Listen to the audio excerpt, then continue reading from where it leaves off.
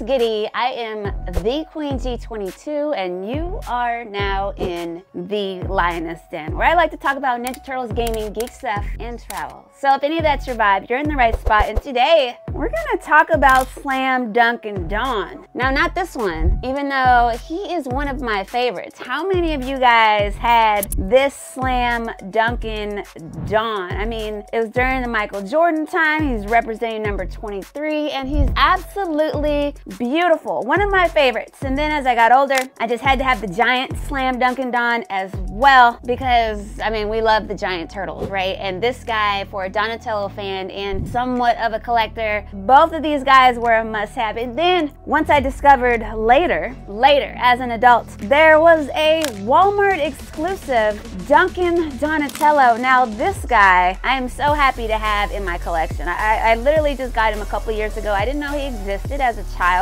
I'd love to have this guy complete in box, in packaging, but this Walmart exclusive Slam Dunkin Donatello complete in box is like $3,500 at the minimum. I haven't checked in a while. I'm pretty sure I saw some prices as much as $4,000. So I'm happy with my loose figure, and this guy wasn't cheap either. So yeah, I'm definitely a Slam Dunkin fan. I really am. So obviously, when Super 7 announced that they were going to come out with the Slam Dunkin Don, I did not freaking hesitate, because I just think this guy just looks freaking amazing. We pre-ordered this guy, and somebody correct me, but I'm pretty sure if I go back and check the receipts that the pre-order for this Super 7 Slam Dunkin Donatello was, I want to say early 2022, maybe the end of 2021. We have been waiting for the Slam Dunkin Don for a while. Now here's the funny part. I put my pre-order in right when I saw it happen, right? And then it came across my email or on Instagram or wherever the hell. It came out over again. I forgot that I pre-ordered it. I did. So I put in another pre-order. So now I have two Slam Dunkin Donatellos, which is not a bad thing, right? Because some of y'all will be like, well, now you can take one out and then you can keep one in the box. Yes, we can. That's really cool. But then guess what? I am going to be collaborating with Super 7, and Super 7 sent me a Slam Dunkin Donatello. Shout out to Super 7. Thank you so much. So now your girl has 3 Slam Dunkin Dons. Now, I think that's a pretty good problem to have, right? It is. So with that said, let me just go ahead and put this out there right now. If you'd like a Slam Dunkin Don and you don't have one, I will probably be doing 2 giveaways, one on Instagram and one on Patreon. The one on Patreon obviously is a smaller audience, and the one on Instagram is a bigger audience. So if you're not following me on those, I suggest that you do that, because at some point, once I get over the shock that I have 3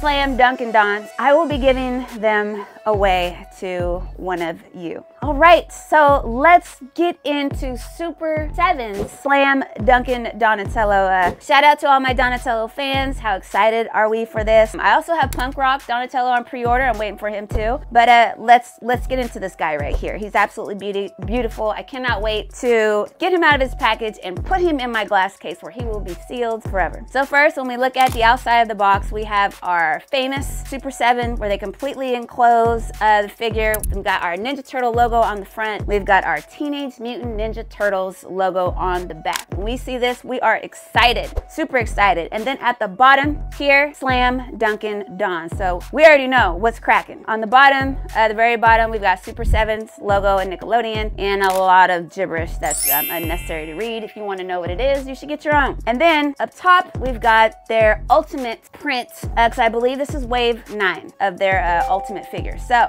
we just take that off just like that there. Yep, and now we can see this beautiful Super 7 Teenage Mutant Ninja Turtle Slam Dunkin Don. Now we look, just going straight off of first impression, boom, he looks amazing, doesn't he? Doesn't he look beautiful? He looks great. I'm noticing some things. So we've got 2 faces, which is nice, so we can head swap. We've got our Slam Dunkin Don with the tongue out, and then we've got our Donatello with our regular face. I'm gonna keep him with his tongue out. I think it adds some character. And then we've got our basketball hoop, just like the original, and a basketball, just like the original came with, except this basketball actually looks like a basketball compared to the original one. I think it was just like neon green or something like that. And then it looks like we also have a swap of hands, and of course we can't have a Donatello without his bow. And it also looks like we got a backboard. You know what? Let's just, how about we open it up and figure out what's inside the box? Yeah, let's do that. But before we do, as we continue to look at the box art, on the back, we do have some writing on the back, and it says, I'll give you a preview, Slam Dunkin Don, the hoop hammering hard-shelled hero. And I see no lies told. It's accurate. And then it says some more about him, and like I said, you can read your own, Google it, or do whatever. So let's free my guy from his packaging. So the top comes off easy peasy, and look at that, we can just slide him out. That's what she said. Michael, please. Please. Okay, so now that we have the top off, it looks like we have some tape on the sides, on the back, and we know how much I love tape. That tape off, flip this over, get the other tape off. Now let's see if we can free the top part. We can. Okay, so the top part is now free, so it's not gonna slow us down. So let's get to Donatello. God, he's beautiful. Hopefully there are no rubber bands. There absolutely are rubber bands, so just a second. All right, let's resume. So he only had the one band, it was across his stomach. And then we can pull his sexy little ass out of this packaging. Now look at this face. Can y'all see that face? You see that face? Isn't he beautiful? Isn't he perfect? Look at him. He looks awesome. This turtle looks like he's about to hoop it up, right? He can do some moves. I love it. So, okay, just like our typical Super 7, we've got our regular points of articulation, the knees, the elbows, the wrists, the foot, the ankle. Look at these shoes. His shoes are freaking awesome. I love his little shoes. Pump ups, they're perfect. He looks great. And so instead of number 23 on his jersey, we're gonna take it back to the old school, and he's rocking number 84, which is awesome, which is shout out to the Ninja Turtles, which originated and started in 1984. So this is really good with a nice little tribute to the originals, Mirage Studios, Kevin Eastman, and Laird. Yeah, those guys are amazing. So Peter Laird, I couldn't think of his first name. So yeah, so let's continue to check him out. Other than the 84, I love how the jersey is white. Because remember how I showed you on the Walmart exclusive, the very special one, he's wearing the white jersey. So you kind of get that feel with this Donatello. He's got his tongue out, he looks great. He's pretty poseable and he looks awesome. Like look at this stance right here. I can put a ball right there and he's ready to slam dunk it. He looks amazing. So let's see what else he comes with. We've got our hoop, which is dope. What is that? Oh, this is cool. Yeah, so we got our hoop, and let's see if I can just push this out. We've got our basketball, which is also nice, and it's got a hole in the bottom of it, so I'm assuming one of these change of hands is gonna allow us to put the ball in his hand so that he can hold on to it longer. And then in the top left, we have some glasses, so he can put on some goggles, which is really cool. So let's do that. Let's put on his little goggles. He's got his little goggles on. See if they flip over this way. This might be better. Yeah, so they fairly, you know, stick on there. Let's see if they don't have any like holes on the sides so you can like stick it in his head to make sure that they don't fall. But you can just kind of put them on there, can't you? Or maybe not. These goggles might not be the easiest, but I think that's the best that I got for right now. So now he's got his little goggles on. Now look at that face. Look at that face. Get in there.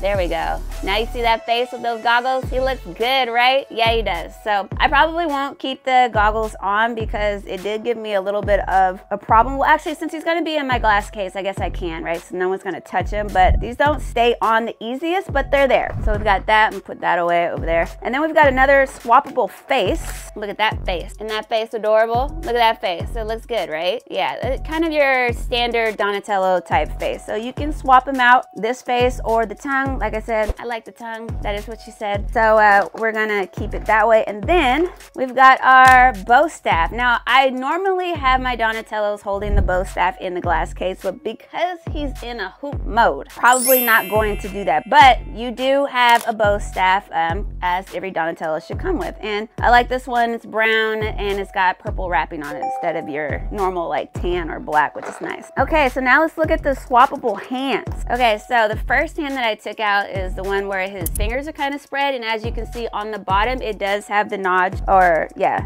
the little node thing or whatever to put the basketball in so it will stay in there. Don't use that, y'all. Don't do that. But yeah, that's a good ass grip on that ball right there. See that? Also, yeah, that could be one. Somebody go ahead and call that out. I am on fire. So we've got this swappable hand, and then let's see what else we have. If I can get it out of there. There we go. Then we've got one where he's pointing, so like he could be like pointing at someone, like, I wish you would say something, my guy, which is really cool. So I like that. We've got the pointy hand, and then we've got our standard. Super 7 does not play when it comes to making sure their pieces stay intact. And then we have our standard hands with the closed grip so that he can hold on to the bow staff, which is nice. So that is pretty good for the top layer. Then we take this top layer off. Oh, very nice. On the bottom, we have our backboard. Which is really, really cool. And on the back, it's got these two little hoops. So I'm guessing that Donatello can also actually use this backboard as a shield if he wants to. And then the second piece is a sewer top. Now, I was thinking, oh, well, you can pose Donatello on this thing, but hold on. I think this bow is going to go in here. Yeah, it is. Into the sewer thing. Basket hoop on top of that, backboard on the back. Boom! So now Donatello's got a little hoop to go with him, which is really, really cool. So this is so awesome that I can display this in the glass case with Donatello as well. Nice job, Super 7. You guys did that. I love this. This is dope. So those are the pieces. So there you go. A quick, non-techy, non-specific review of Super 7 Donatello. I think this guy is awesome. Let me know what you guys think about this wave. Are you a fan of Super 7 toys, period, or figures, or whatever you want to call it? And what do you think about this adorable Slam Dunkin Don? And so before we go, let's take a better look at Slam Dunkin Don.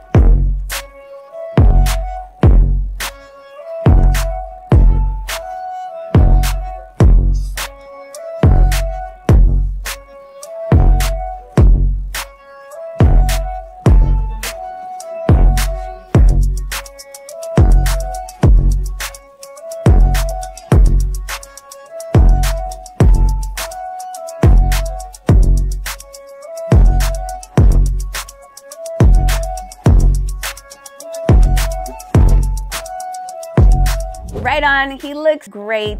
Like I said, I love everything about him. The articulation, the movement, heads, all type of elbows. This guy is posable for those of you that like pose. Me, in my glass case, my guys are just kind of like standing there. But I don't know, maybe I'll have him, you know, doing the dunk or something like that. I don't know, I'm not sure. I'll figure it out and I will show you guys later. And that is going to do it for Slam Dunkin Don. If you thought this video was entertaining in any kind of way, make sure you hit that like button so other people can see this video too. And I will see you guys on my next video.